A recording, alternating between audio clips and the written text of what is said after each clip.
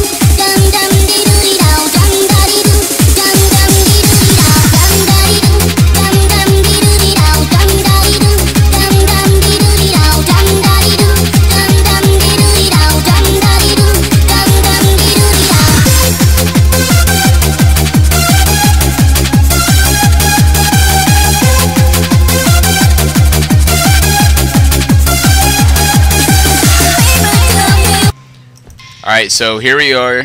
As you can see, there was the car. I accidentally jumped too far.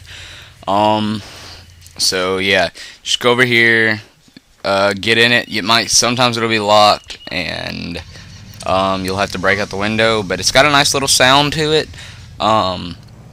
If you like it, I like it a lot.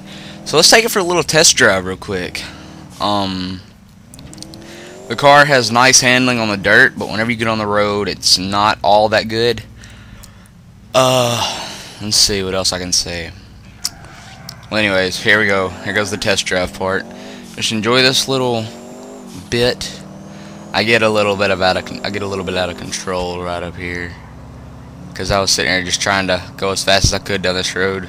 This is a private match on Grand Theft Auto. If you want to know how to do that, just go to your phone whenever you start it up and go to multiplayer, player match, custom. Then you want to go to then you want to scroll down, and you'll find player slots. You want to put that as max, and whenever you do that, then you'll just have all your settings.